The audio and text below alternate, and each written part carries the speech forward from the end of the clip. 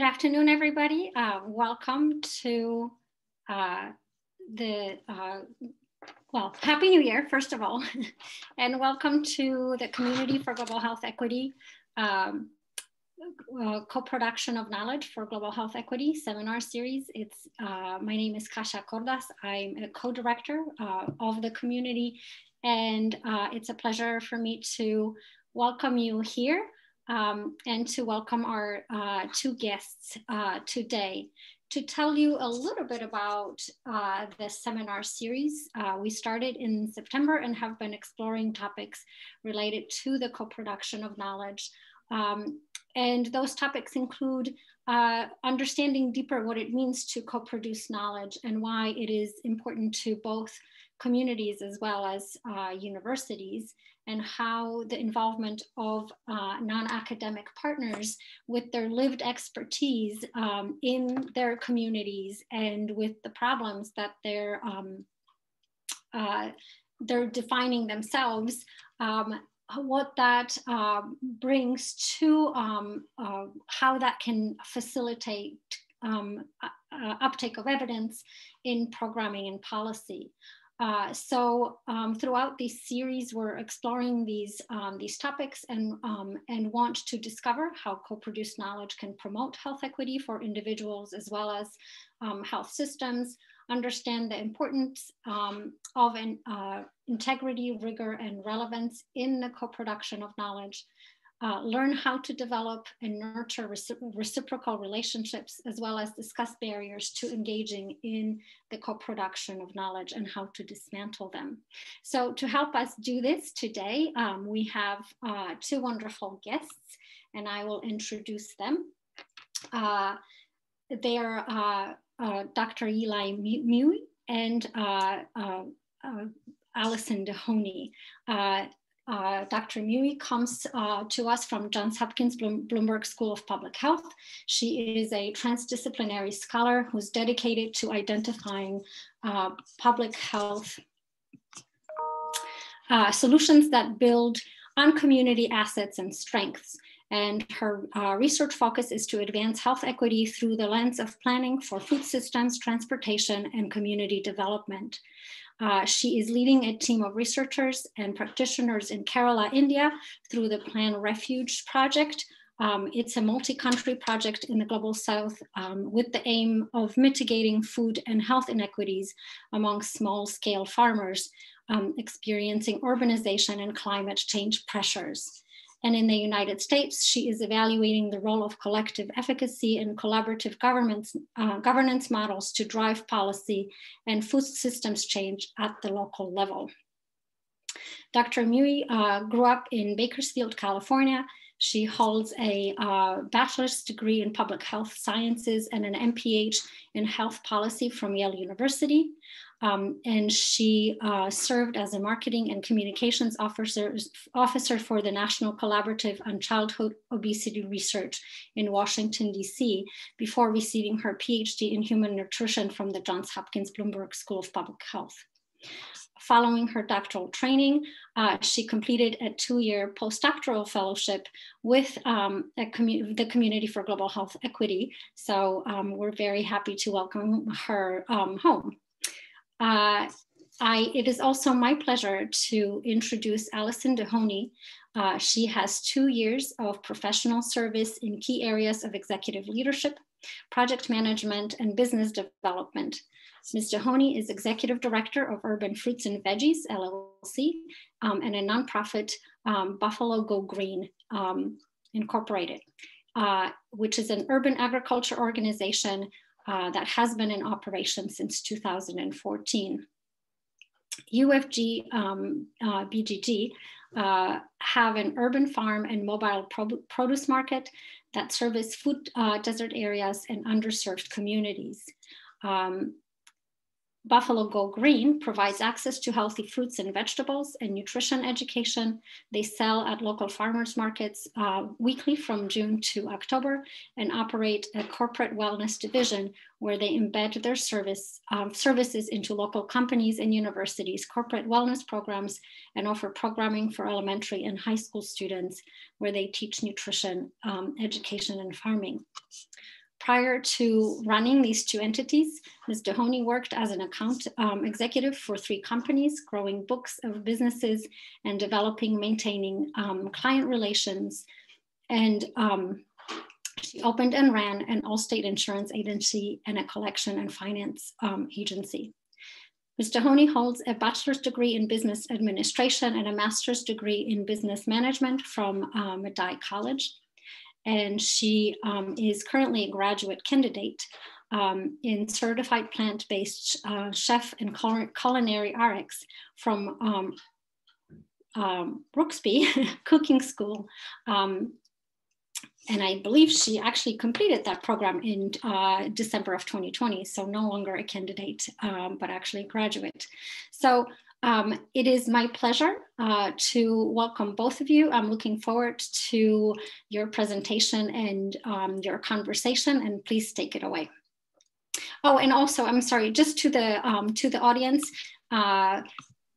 as you will see, we have a chat box available for you, so please feel free to type in your thoughts as our speakers are presenting, and we will also have a Q&A session at the end, and you're welcome to type in your questions too in that format as well. So welcome. Thank you, Kasia, for the introductions. Thank you to you and Samina for the opportunity to be a part of this panel, and to Jess for helping to organize us this afternoon. I'm really, really excited and honored to be sharing the Zoom stage, if you will, with Allison today. And the focus of our talk will be on bridging community university networks, the hidden impacts of partnership and co-production in food systems planning scholarship and action. First, we'd like to acknowledge several organizations listed here who have provided support and made the work that we'll be talking about today possible. Just as a brief overview of our talk, Allison and I will start by sharing our background stories and motivation for our work in food systems planning and promoting food security and healthy eating. We'll then share the beginnings of our partnership, followed by our efforts and plans in working toward sustainable co-production. Then we'll close with some key takeaways on developing and nurturing co-production and mutually beneficial partnerships. I'll just add that as a junior faculty myself, my hope, and I think it's safe to say, our hope is that sharing how our budding partnership came to be might offer some ideas or useful insights for other researchers or community partners who may be less familiar with co-production or interested in engaging in co-production. So with that, I will hand it over to Allison.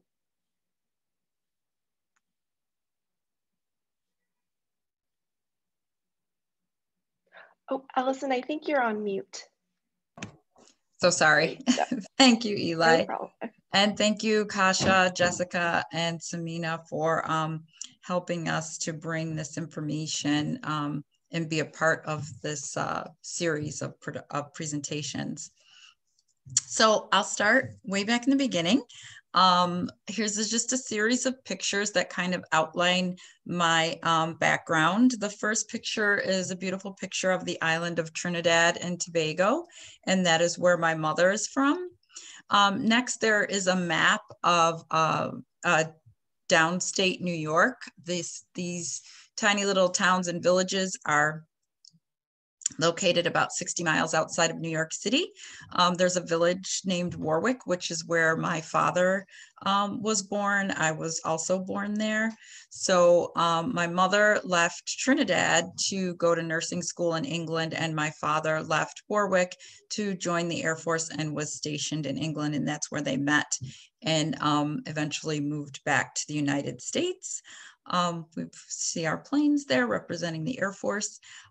We were an Air Force family. We moved around. There's a picture of Plattsburgh, New York, the capital, the state seat for Boston, Massachusetts. There's a picture of Okinawa, Japan. There's the star of the state of Texas. and as you can see, Pittsburgh, Pennsylvania. So just some of the places that we lived. Eventually resided in Buffalo. I graduated with an MBA and started a career in commercial insurance. That career spanned about 20 years, and I was definitely interested in making a change. So I was speaking with some city leaders and talking about food insecurity and food deserts in the Buffalo area, and started to do some research about both of those two issues that are prevalent in our community, and decided that that would be where I would begin to make my career change. Next slide, please. So before any of this, before me and my mother and my father, there was a gentleman named Moses Piggery, who was my great uncle. And he served as a Union soldier in the colored infantry during the Civil War. And then when he completed his military service, he purchased some land and became a truck farmer and grew vegetables for market. So I still try to square that in my head that he actually did that all those years ago. And he and I share the same birth month and birthday. Next slide, please. So a bit of the history of urban fruits and veggies in Buffalo Go Green. After spending a lot of time in a corporate setting and doing my research about again, food insecurity and food deserts. And I put the word food deserts here because that is what the research that I was doing talked about. But as we really start to do this work, those of us in the food space ask that we change that term to food apartheid. A food desert implies that it's a natural state of being on our Earth's surface, and there's nothing natural about the situation of food insecurity and lack of access to fresh fruits and vegetables. So we in this food space and who do this work ask that we start to use the word, the term food apartheid. So the company and the organization were founded in 2014. We started with our urban farm, our mobile produce market. And at this time, we did not have any partners. Next slide, please.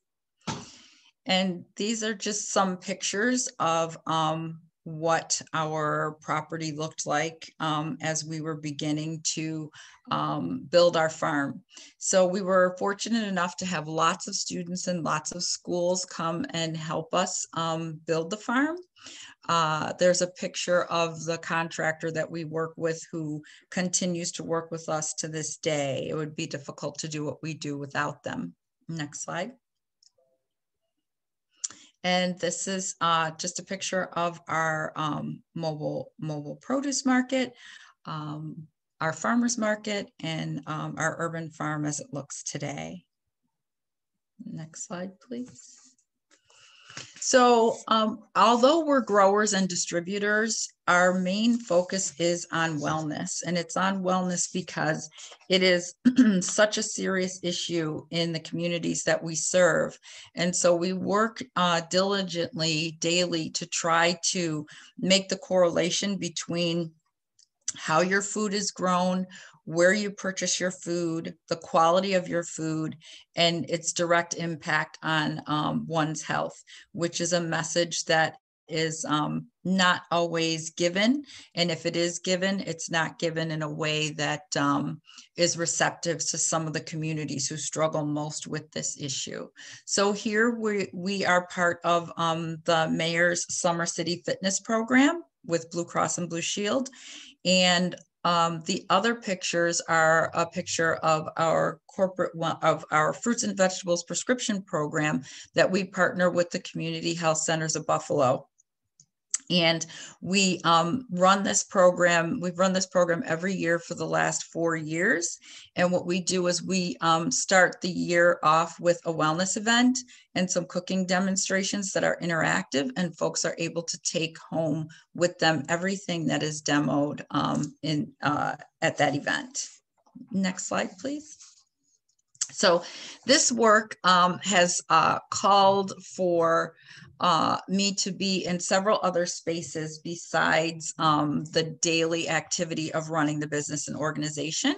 So I'm currently the chair of the Buffalo and Erie County Food Policy Council. I'm a founding member of Black Farmers United New York State.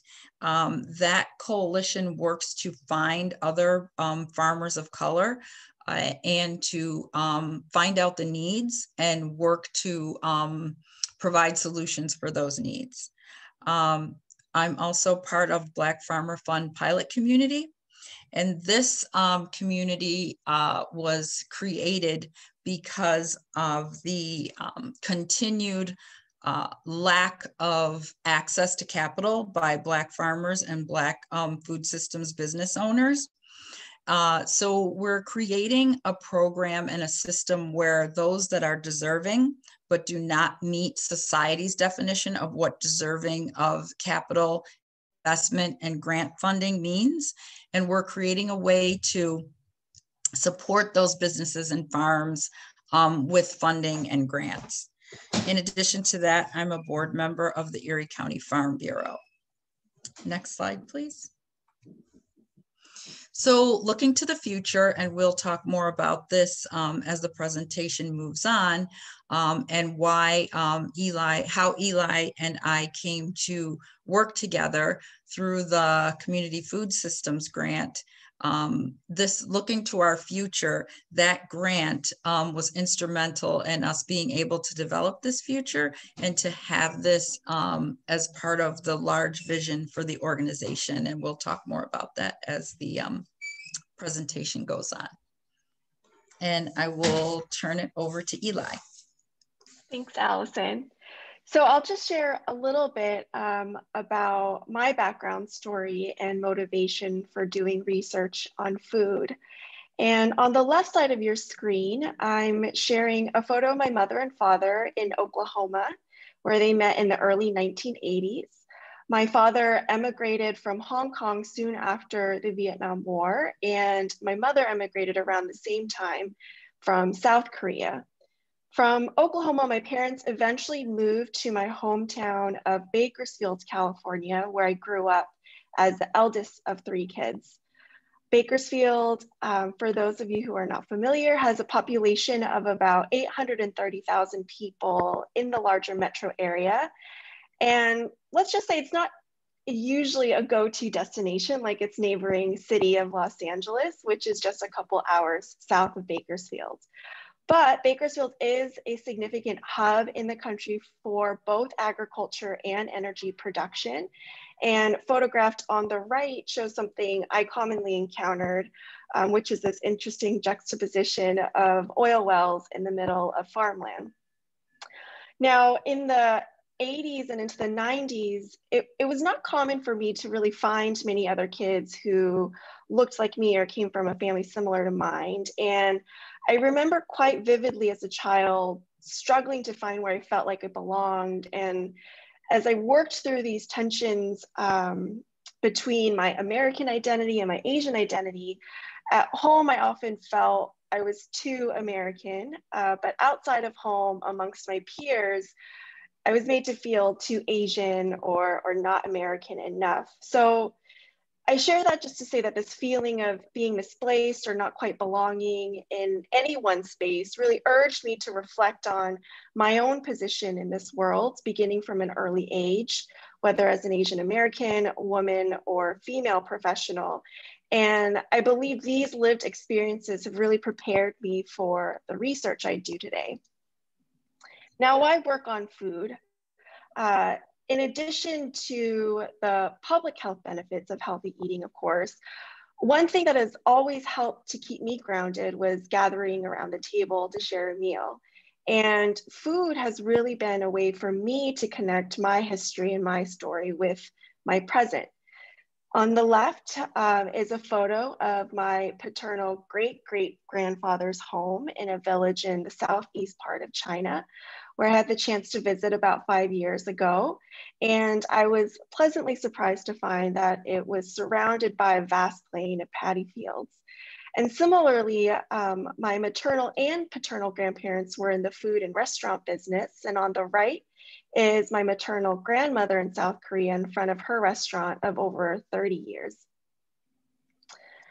So today, food continues to serve as a thread in my public health work that is really motivated by wanting to understand others' position in this world, to question whose health and lives are at stake, and to do my part in helping to lift up voices that have been minimized or excluded. Now, I will say that I think the intensity and degree to which researchers work with community partners can cover the spectrum from community engagement to community-based participatory research to co-production. And over time, I've tried to work toward co-production, for me, meaning community partners have greater control and ownership of the research process.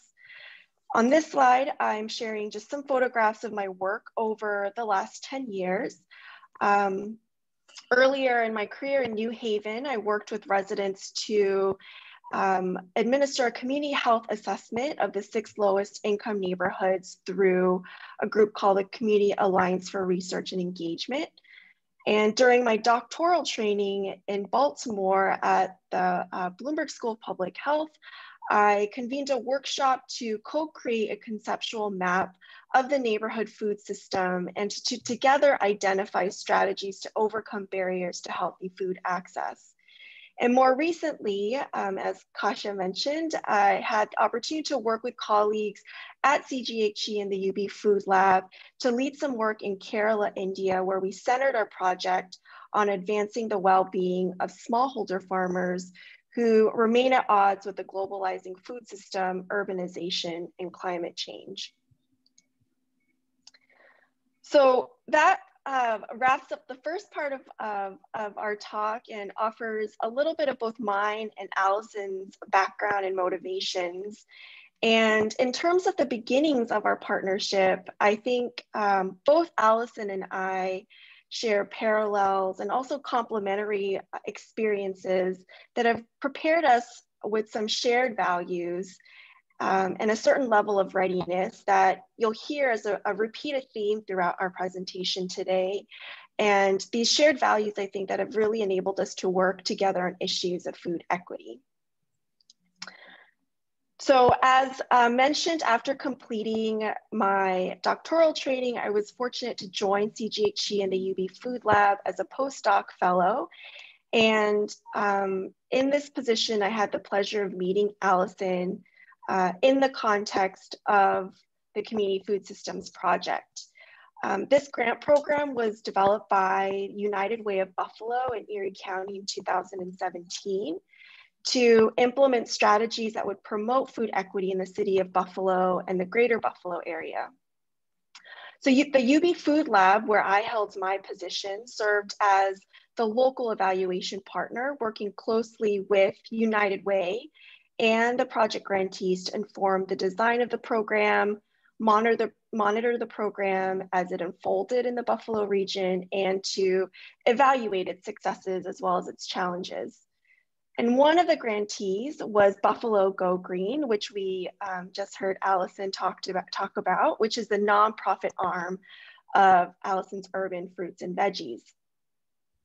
Now, because this was one of my first projects in Buffalo, for me, this was an opportunity to really listen, learn, and begin to build relationships with various organizations working in Buffalo's food system.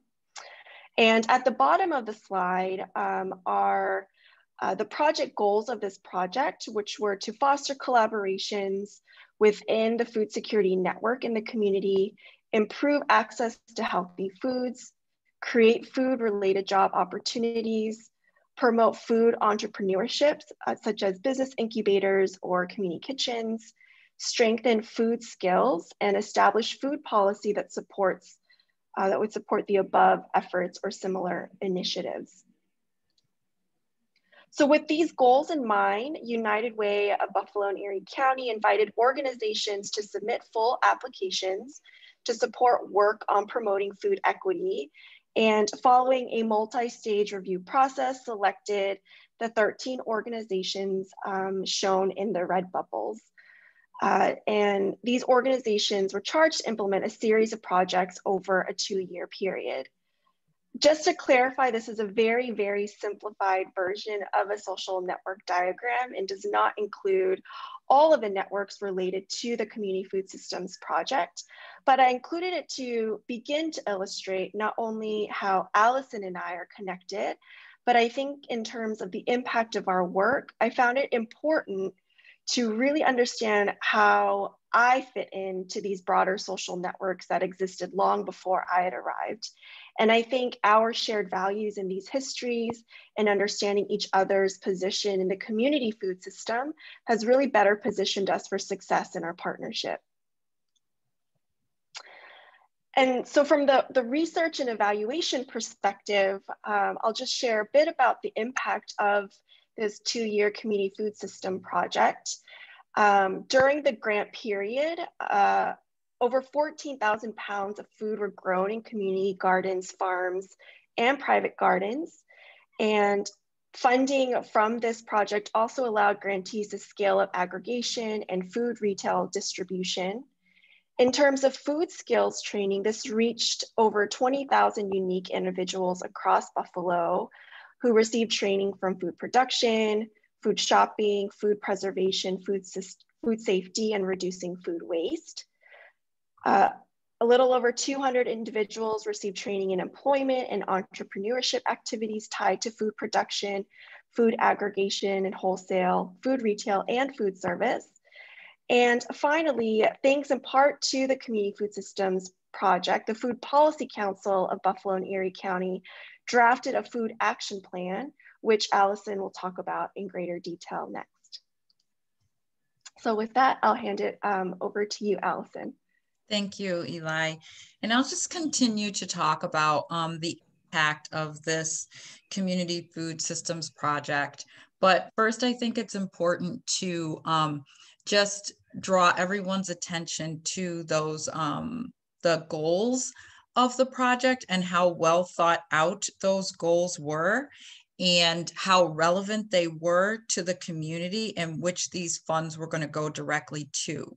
And I feel like that's such an important thing to point out if folks are considering co-production. So this was Buffalo Go Green's first major grant.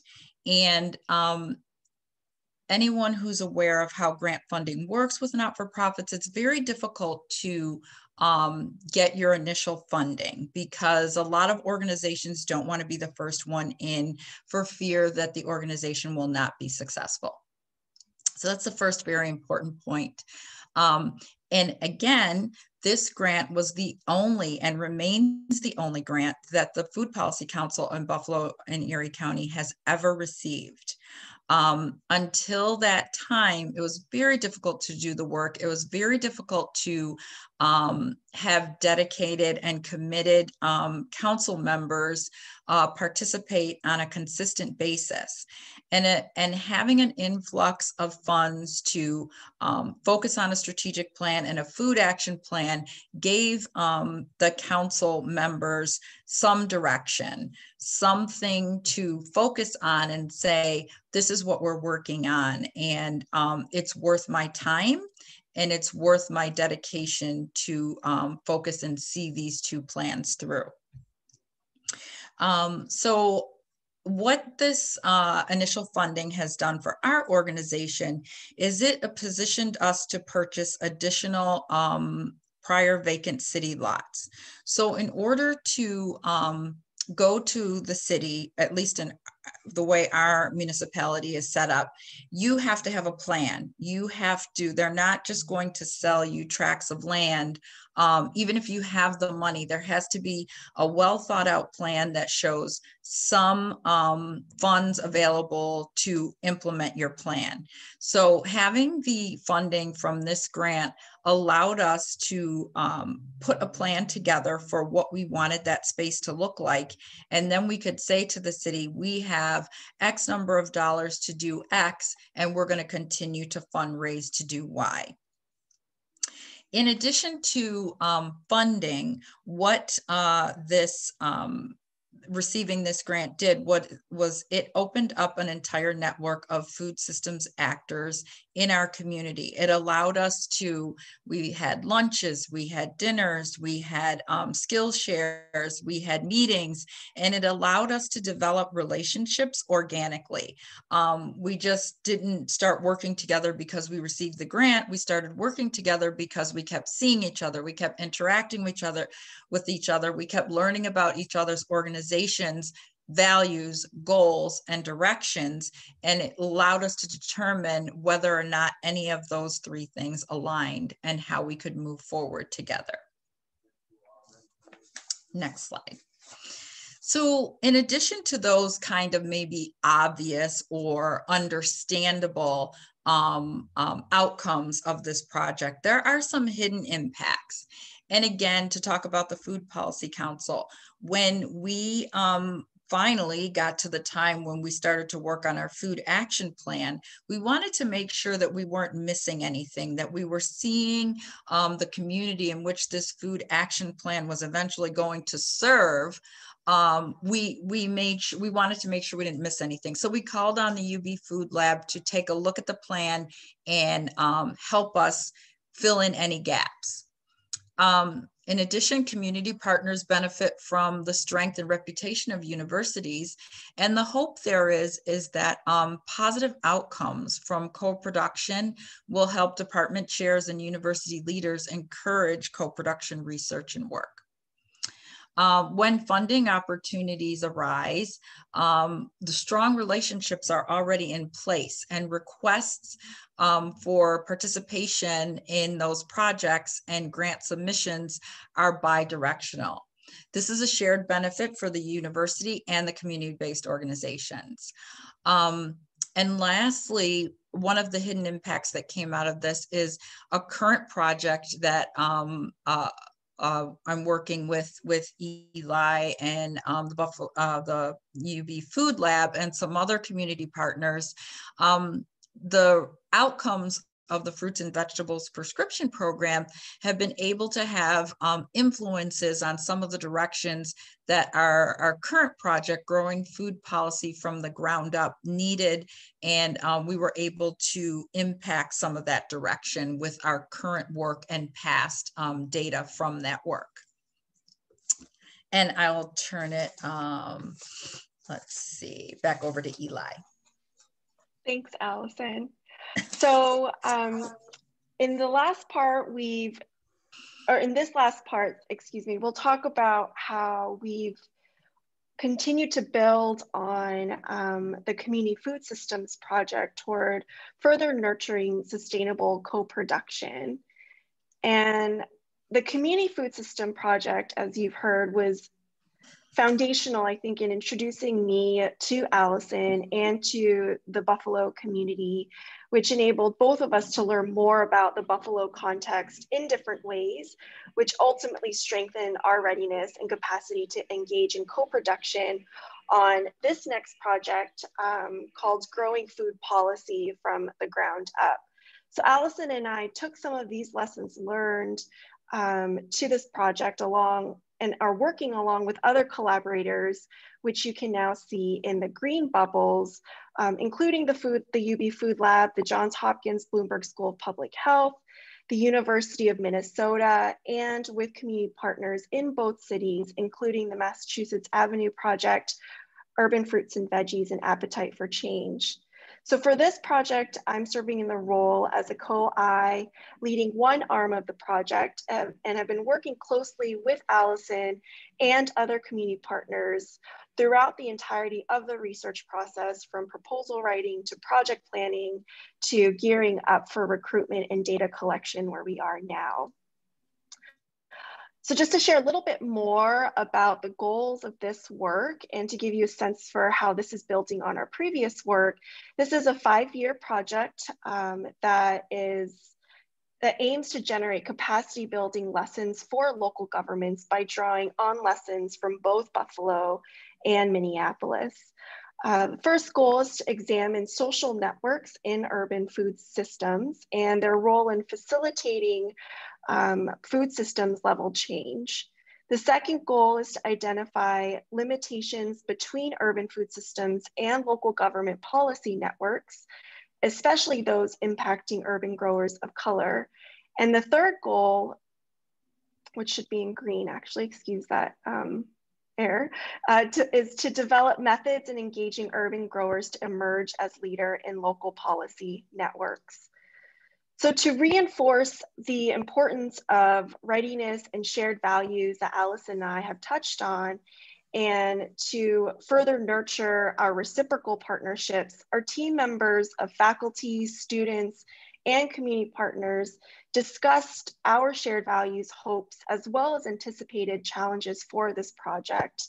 And pictured here is a word cloud of some of the values that came out of this discussion.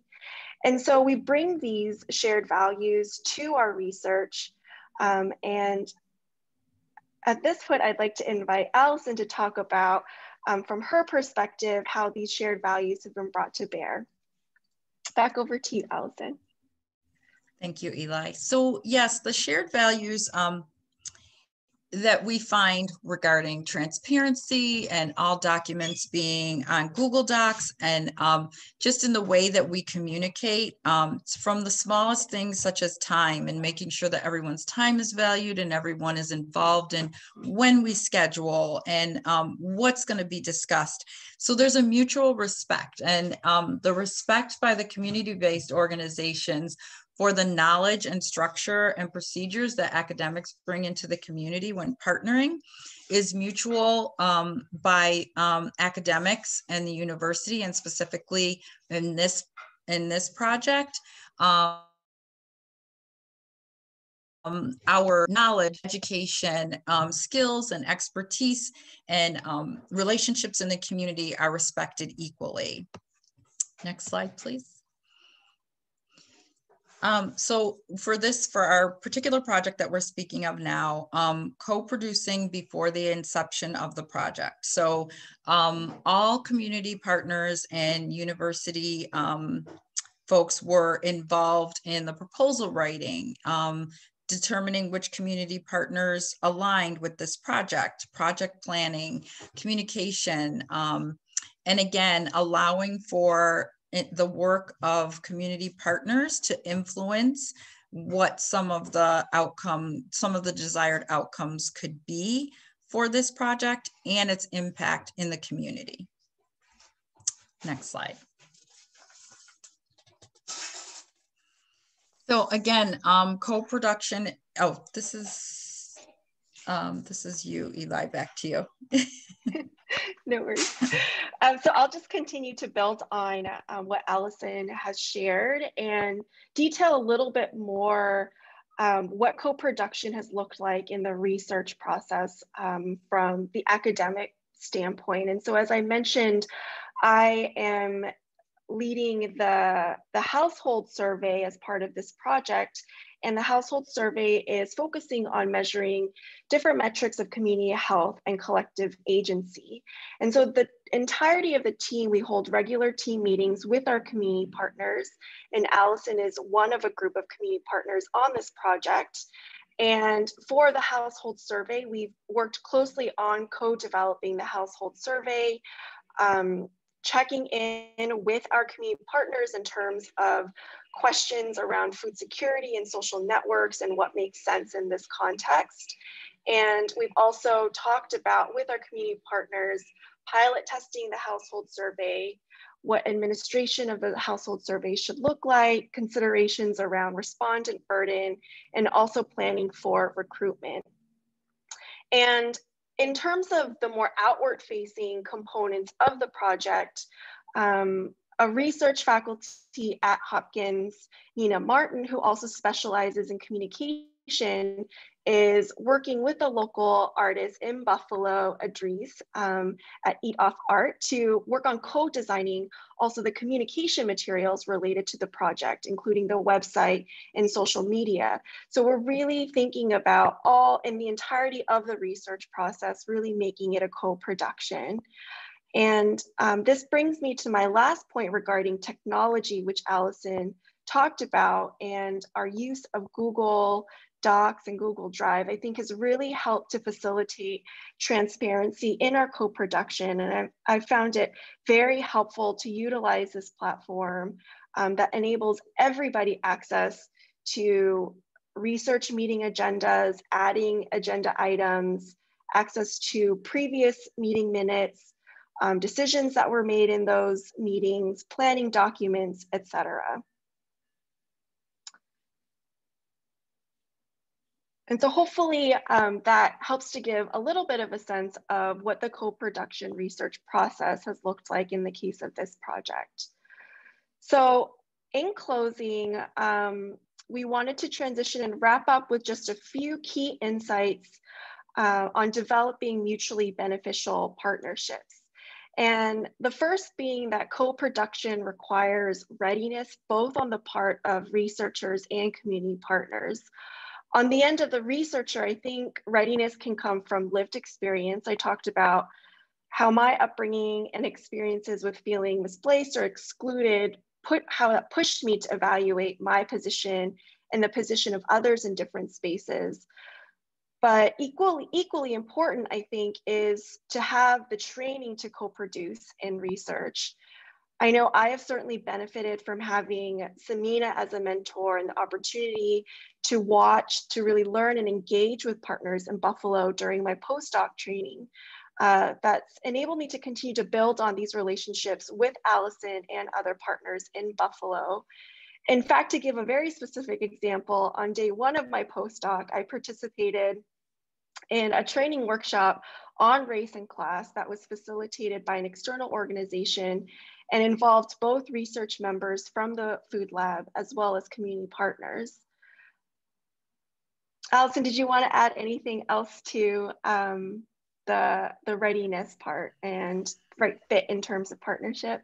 So I guess I'd just like to share that sometimes sometimes values do not align, and sometimes readiness is not evident, and that needs to be okay. And that it's important to make sure that partnerships align in value in order to move forward on these projects that sometimes take on a life of their own.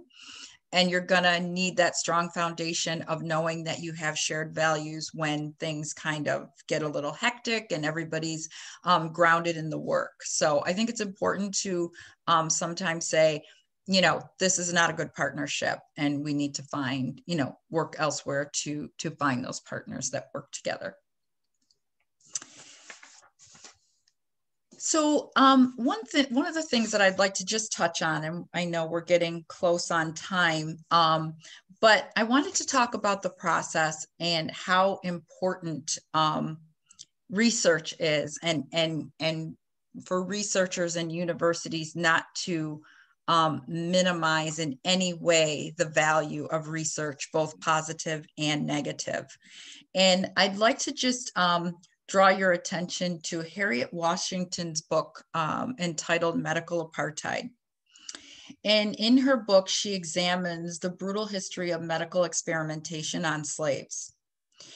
And she also goes into talking about how medical doctors and researchers participated and were able to bring justification to some of the brutality that took place. And I'll just give you a few examples. Several doctors wrote their thesis papers on the brutality, and they wrote papers on fraudulent illnesses of slaves. There was a time when whipping slaves became a form of medicine for malingering slaves. And there are just so many examples in this book of how research was able to justify some of the brutality that slaves endured, because they were able to say, scholars have studied this and they've written papers, and so we must be correct in our actions. So I say all that to say that when a community isn't involved in a strategic and proper way, putting out research can sometimes be harmful to communities where harm wasn't the intention. So I just caution as researchers to be cognizant of that.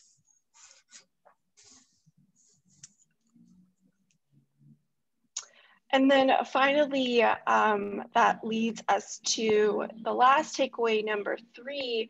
With inclusive processes, co-production can enhance both the visible and the more hidden impacts of research. And in the Community Food System Project, for example, in my view, partnership and co-production really facilitated bi-directional learning in terms of developing an evaluation that would be useful for United Way and the 13 participating grantees, as well as building the capacity of participating organizations to engage with other actors in the community food system, which we heard Allison talk about. And ultimately, in the end, I think the reach and impact of this work went beyond the scope of the project, for example, with regard to the Food Action Plan.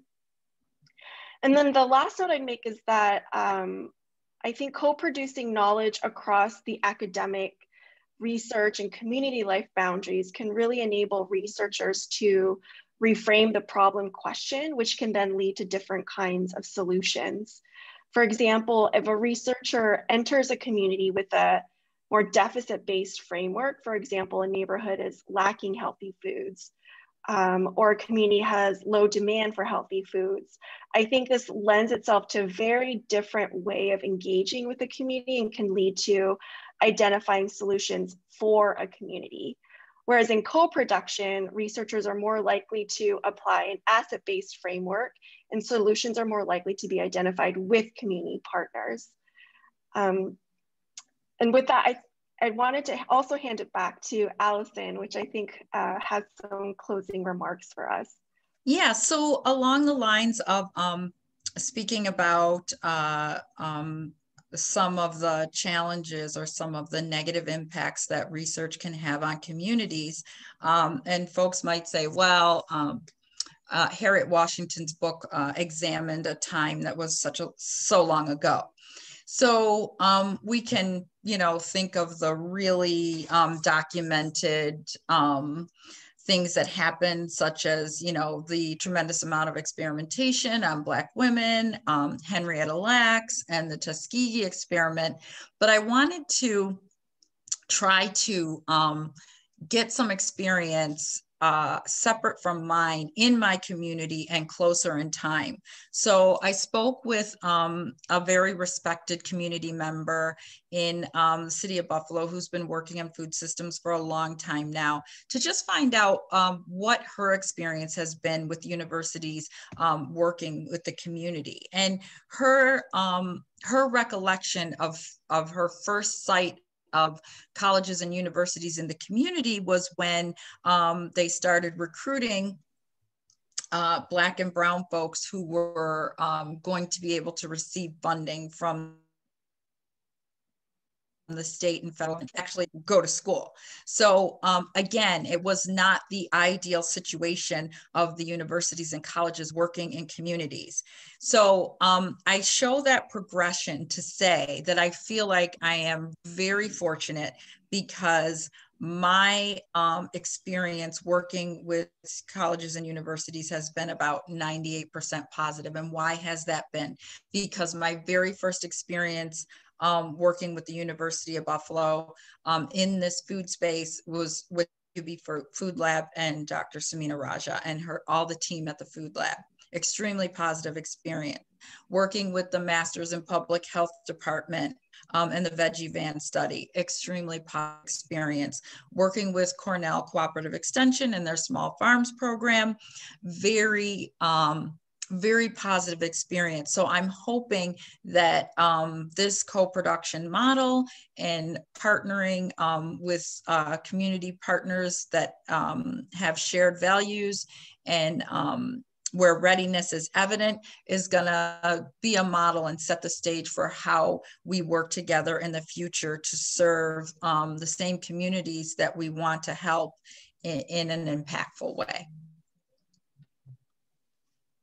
Thanks, Allison. And I think on that note, thank you, Eli. We can open it up for Q&A. Okay. Thank you, both of you. This is Samina Raja. It's a pleasure to listen to both of you, and I am monitoring the chat and questions and answers. We'll give people a couple of minutes to ask, and then I have some questions for both of you.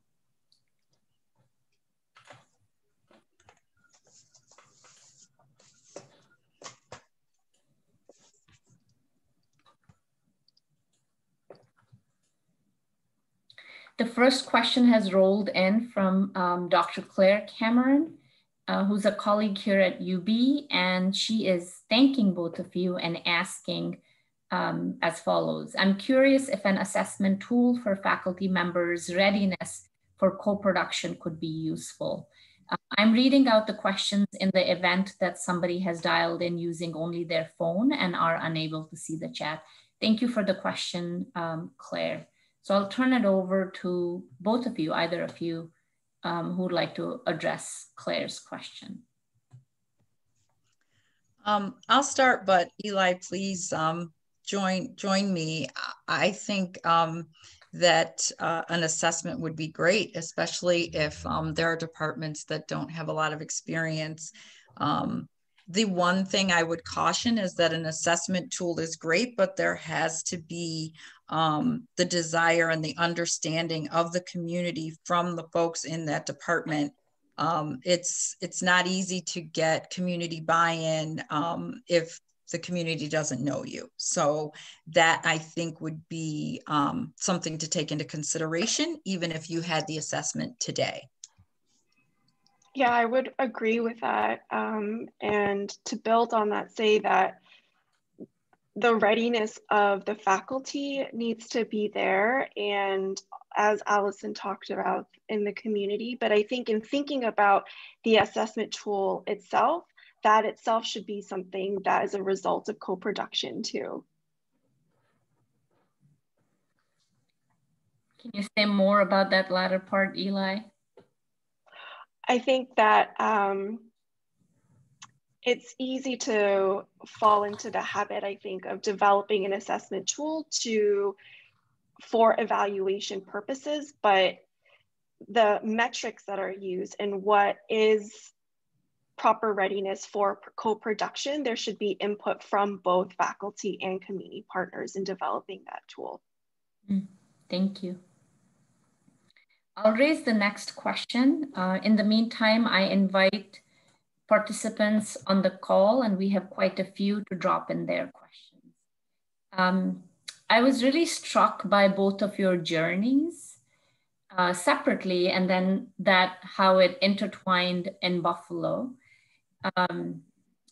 Eli, you talked quite a bit about your training, which was very much in public health, doing quite a bit of work on behavior, nutrition, diet, and then looking to broaden your training into the systemic change. And in some ways, Allison, I hear the same threads in your comment too, the initial work on food deserts, on diets, and then working on policy. So I'm wondering what you might say to, first I'm gonna pose a question to Eli. I'm wondering what you might say, Eli, to faculty and Hopkins researchers in the traditional field of public health about why you chose both of those facets. You've certainly not given up on thinking about diet change and individual behavior, but you have supplemented it. Why is that important? And then it's the same question that I have for Allison. Say more about what prompted you to shift from thinking not just about, say, food deserts to thinking about food apartheid. That's a pretty fantastic example. I didn't set you up to say that, but that I think is a great example. So from a research point of view, why food apartheid, not food desert, Eli? And Allison, same for you.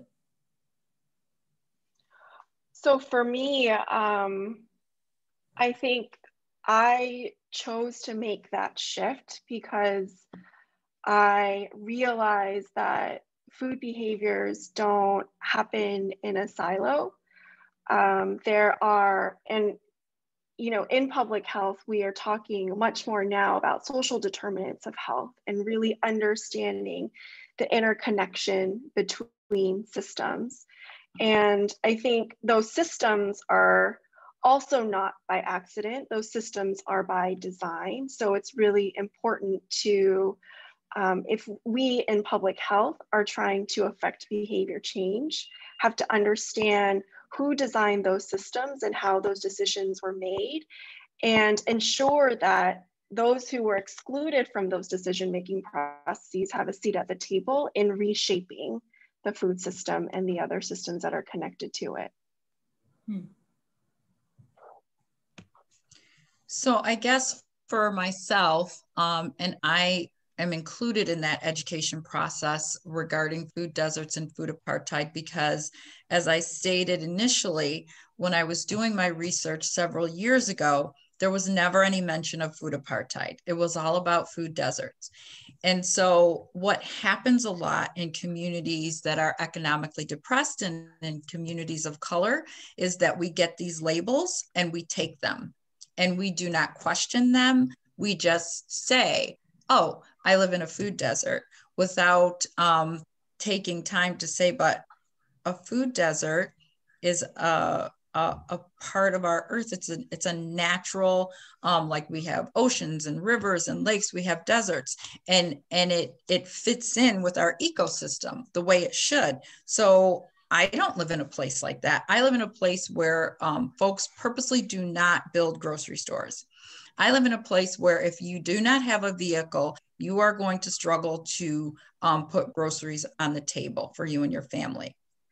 And like Eli said, that is by design. So it's important. And this is also where universities and colleges can be of great assistance to help communities understand that education process and explain and give data and research as to why you do not live in a food desert. You live in a food apartheid, either zip code or neighborhood or area.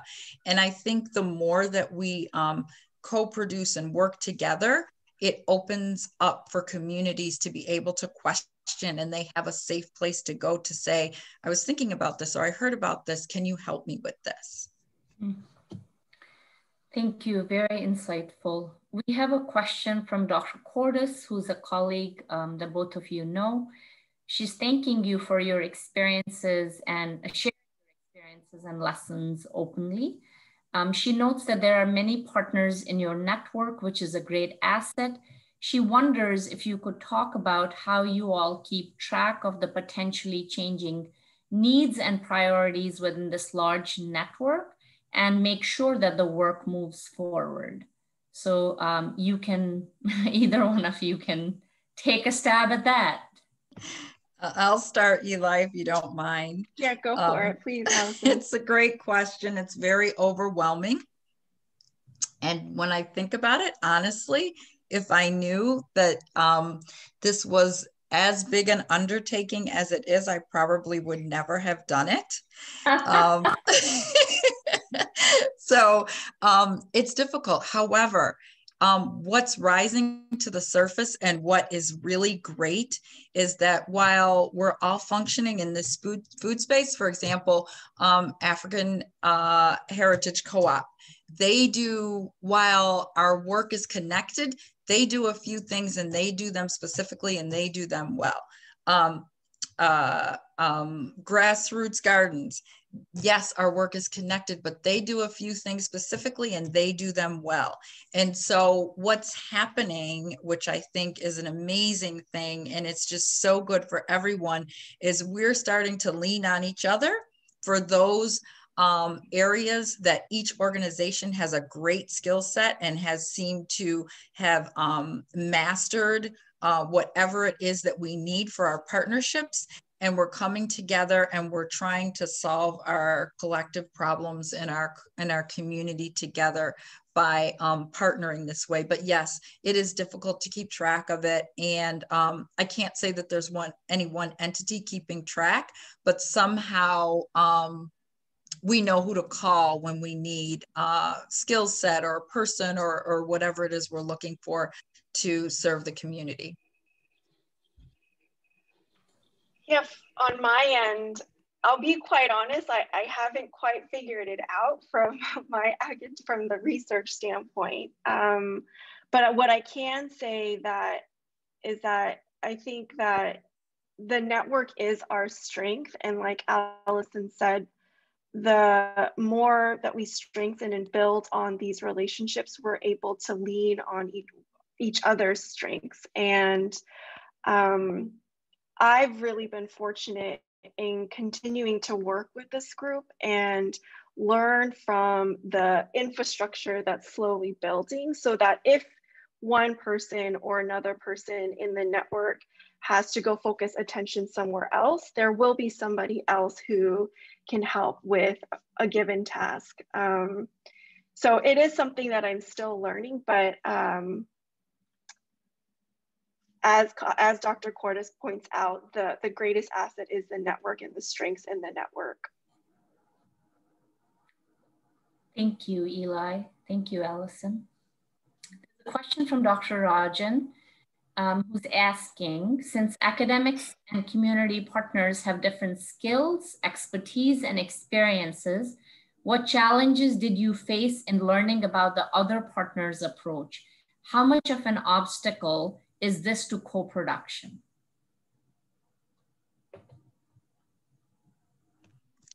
I can take that. I can start there. One of the things that I found challenging was the need to meet to gather data. And sometimes those questions seem repetitive. And as I have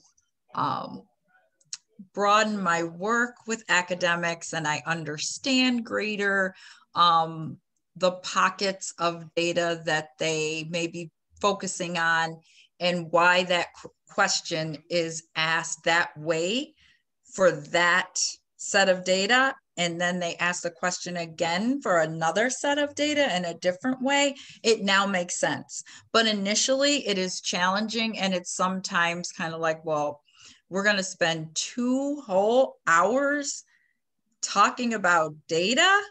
And so when you realize the benefit of it for your organization and how it can have a positive impact on your work and how it can narrow your focus, it becomes extremely valuable. So it's just, I think, getting a little bit over that initial understanding of how researchers think and work.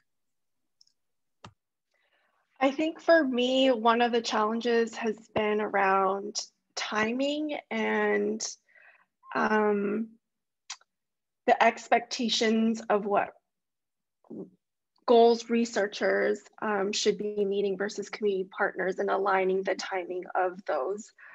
And so I think in working towards overcoming that challenge, it's learning to find a common ground. And I think that's where the shared values really are valuable. If you and your community partners are working toward the shared goal, I think that it really facilitates more flexibility in the scheduling and the needs of the researcher as well as the community partner, and making sure that the two are working together in a way that's mutually beneficial.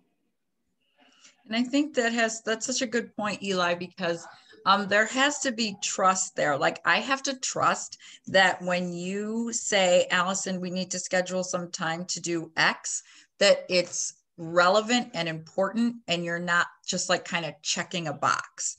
Like, your demand on my time is to get the outcome that we have agreed we both want. And again, that goes back to the shared values and the trust and the relationships. Thank you both. I think you have just co-produced the next journal article, but we can talk about that later.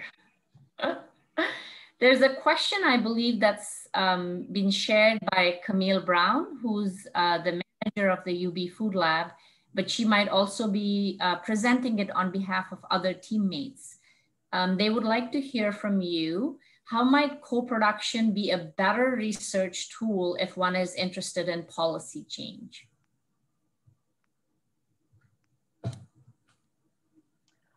I'll take a try at this, Allison, and then please chime in. I think policy change is intended to serve the public and people at the end of the day. And research is often used to inform policy change. So the more that we are able to engage in co-production in the research process, I think it will add authenticity and add value to the research that will ultimately inform the policy that will affect communities that they're intended to serve. And I think we have a good example of that. And Samina, I hope you don't mind me sharing, but there's a team across the state that's working with the Commissioner of Agriculture to present a plan to our governor to have a more diverse and inclusive agriculture industry. And, you know, whether folks agree or not, when you have a professor from the University of Buffalo supporting a large group of community-based organizations looking to affect policy change, it strengthens our ability to get the message across that we need this policy change. And so we're grateful when we have that extra amount of support to further and champion what we're trying to get across. Thank you. We have a question from our colleague at the Community for Global Health Equity, Jessica Skates. She's asking, can you speak to what you call bidirectional learning? What methods have you employed or others have employed to ensure bidirectional learning has occurred, and to ensure that what you are measuring as learned is relevant and important to both university and community partners? And I will disclose that Jessica is training in educational policy, so therefore that's likely where her question is rooted. So say more about bidirectional learning, please. I think I was the one that used that term, so I will go ahead and take that question. In terms of bidirectional learning, the methods that we've used, I think, for one, the transparency in our communication with our community partners and with our research team, just sharing what the research team is thinking and planning for, hearing from community partners, and creating the space where community partners can push back on what our research plans are, whether it's around a survey tool or recruitment planning or what have you. I think that's enabled this bidirectional learning in some sense, and that we can pivot and shift things in a way that is more relevant and meaningful for our community partners. That was one approach that we'd used with the Community Food Systems Project, and that working closely with United Way and with the 13 grantees and understanding what should be evaluated, what is successful work in promoting food equity. That was something that was bidirectional. And as we heard from Allison, as a result of that project, also there was capacity building and learning among the 13 organizations about networks and relationships that could be developed across the 13 organizations and beyond with other actors in the food system. To the second question about to ensure what we're measuring is learned, I think that there's opportunity to really think more about what those specific metrics are, which I think circles back to one of our first questions in the discussion and how we're measuring successful co-production and co-learning. That's definitely an area where I think there's a lot of opportunity for us to work together on. And specifically, one of the hidden impacts of our co-production was that when there's opportunity for new projects and grant funding, that the requests are bi-directional. Sometimes they are a request from a community partner, and sometimes it's a request from the university to participate and further partner work together and co-produce. Thank you. I think Jessica has just given us an idea for a future research, co-produced research project. So this is great. The next question is from Kristen Tallis. I hope I'm pronouncing your name correctly. Kristen is from the Center for American Indian Health and has a question about how involved the Native or Indigenous tribes were in the process. I'm not sure which particular project Kristen is referring to, but either you could respond to that how you wish, please. So I can respond, Eli, if you don't mind, on the Food Policy Council side.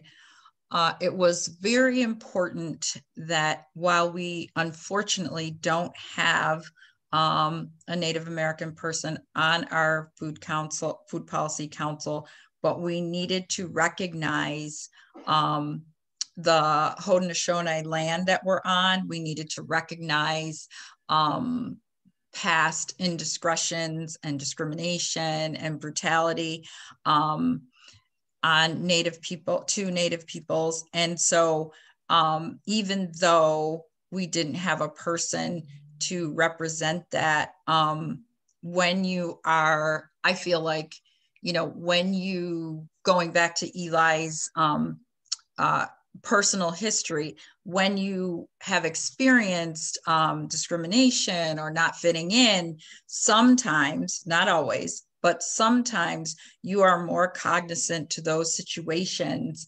even if they don't directly impact you, but you know that they existed and they're akin to some of what your ancestors or, you know, people currently go through.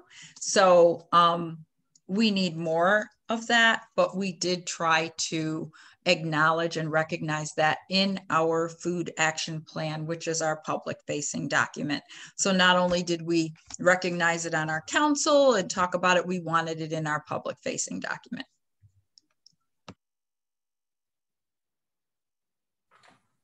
Eli, would you like to add? No, that was great. Thanks, Allison.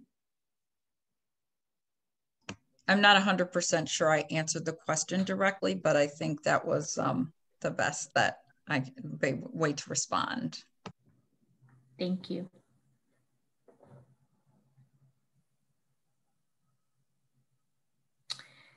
I don't see additional questions filtering in, so I have a few that I was holding back, which I would like to ask if it's okay. Eli, you're at a particular juncture in your career, and I'm looking at who is on the call right now. We have attendees who are faculty, and we have community partners from our network dialed in as well. So for Eli, I'm wondering what advice you would give to early career faculty on how to step into co-production work while attending to the demands of the rigor of being on tenure track. As faculty who are on tenure track are aware, there is a certain rubric, certain kinds of demands on faculty. So what are some strategies that you use so that you can engage in co-production? Yeah, I think one strategy when entering a new space and wanting to engage in co-production, and I touched on this a little bit earlier in the talk. For me, it was, for example, coming to Buffalo was really important to learn about the Buffalo community and spend time in building some of those relationships and understand the existing relationships in the community. So, and then I think, as Allison talked about, identifying those shared values and being okay with walking away when those values do not align, that is okay. I think it's worse to try to force co-production when it's not fitting. It's better to acknowledge and just be very transparent about that. I'd say those are two strategies that I'm using in my early faculty career. And just really approaching it as building relationships. This is what co-production is at the end of the day. And I think there's a lot of value in just thinking about the relationships that I would like to have, that a junior faculty would like to have with potential community partners. Thank you, Eli.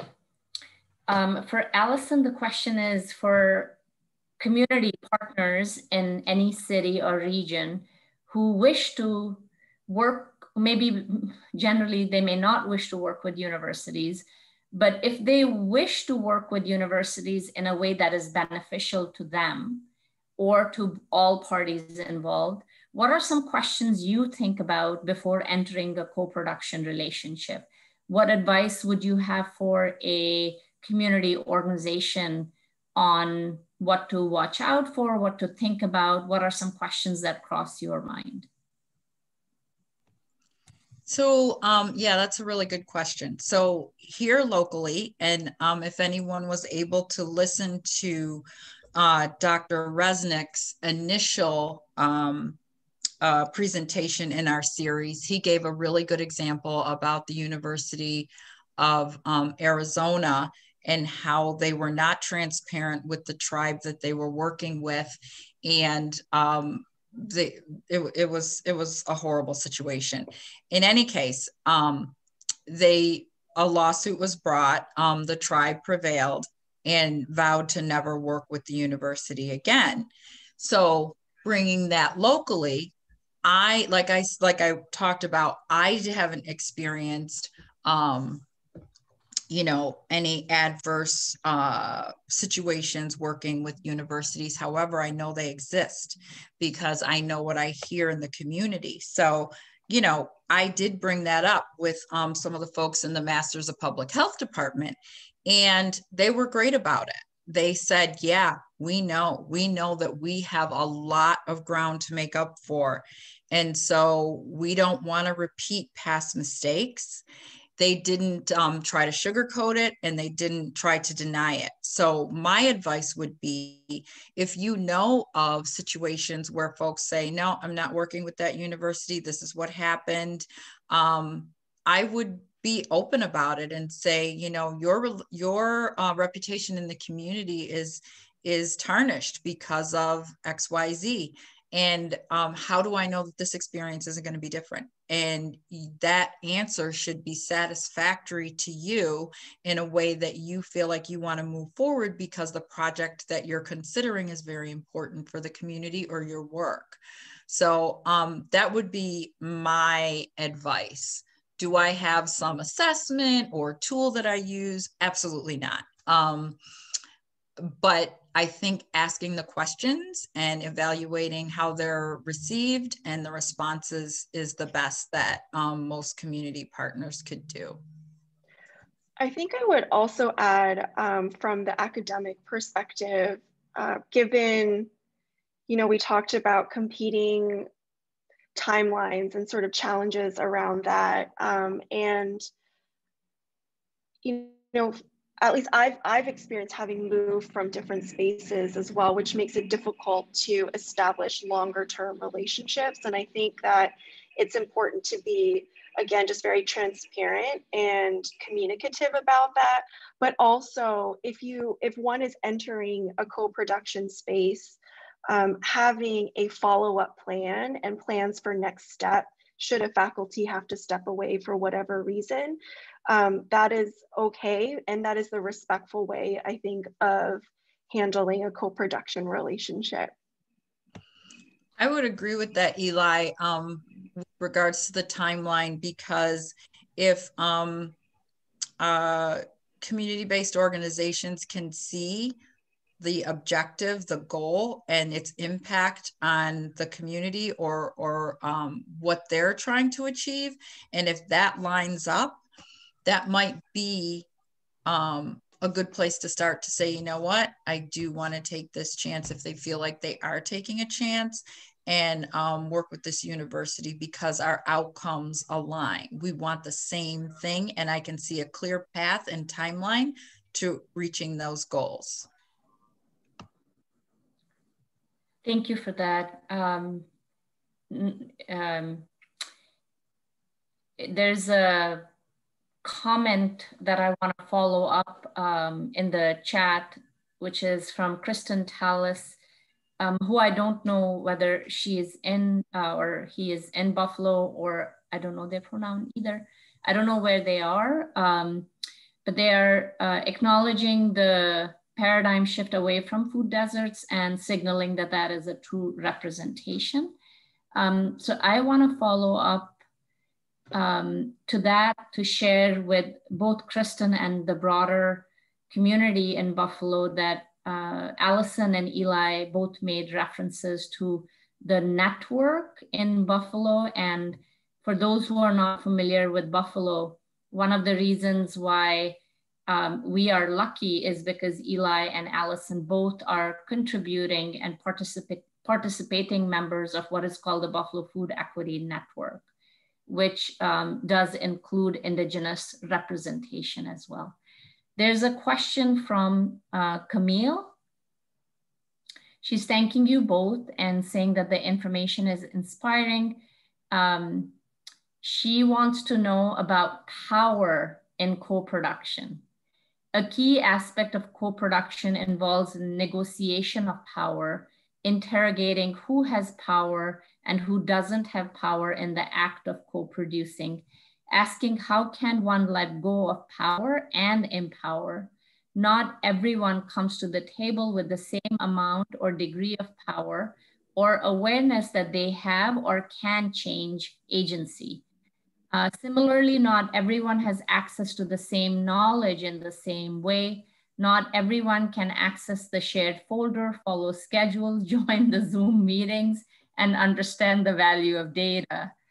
I'm wondering what are some strategies that you have to embrace, this negotiation of power, particularly in governance, decision-making, and conflict resolution, which involve the negotiation of power. Great question. Thank you, Camille.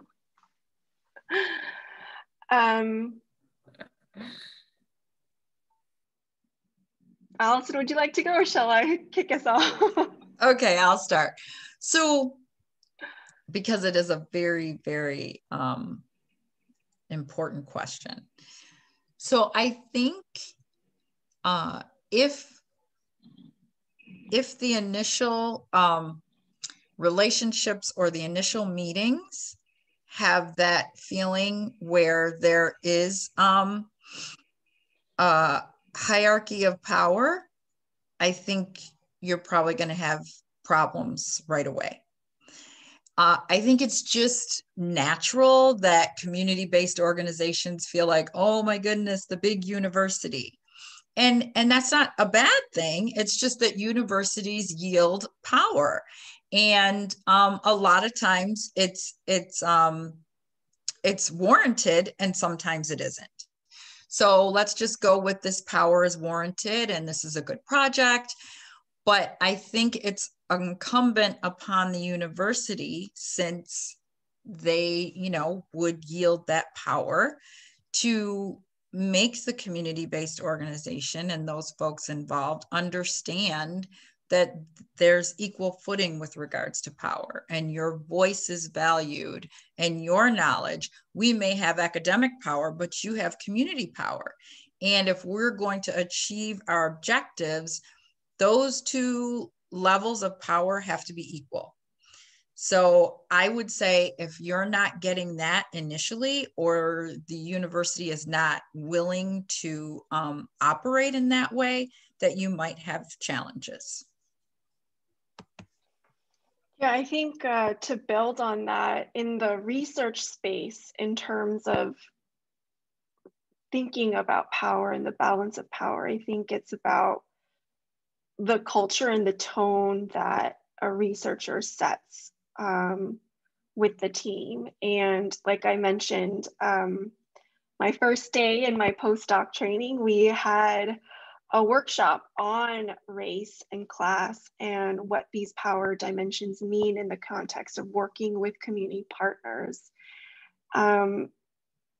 Similar to the ways in which community partners come to the table with different degrees of experiences and knowledge. It's the same, I think, on the academic side in terms of readiness and experience and working with community organizations. And so I think that a strategy is to create space and opportunities for building capacity among faculty to really, as Allison said, value community voices equally in the same way as research is valued.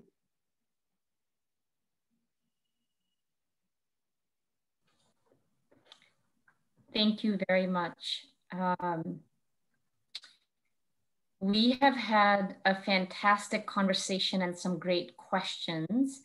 And I could not think of a better way to close the conversation on co-production than to discuss this power differential and how one might do that.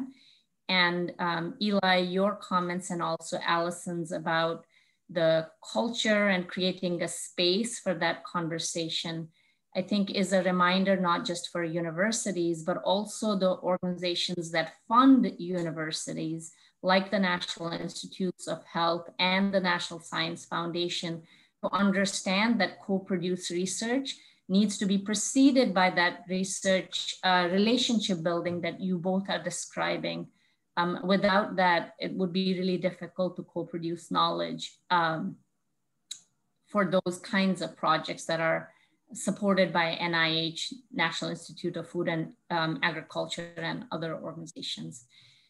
We have a lot to digest. Thank you both for your time and really detailing for us lessons. And I am excited about continuing to see where your work goes. And we look forward to having you back to perhaps share with us new lessons after you are well into your new project. Thank you both, and thank you everyone for attending. I wanna remind folks that this talk is video recorded and will be available on our website. And this particular lecture is part of a series that we will continue. We invite you back to the next set, and the series will conclude with a conversation about what we learned through the series itself. And we of course welcome you back to that. A link to the series is available in the chat for all of you. And thank you for making time in the evening to be here. Be safe and be healthy. Goodbye.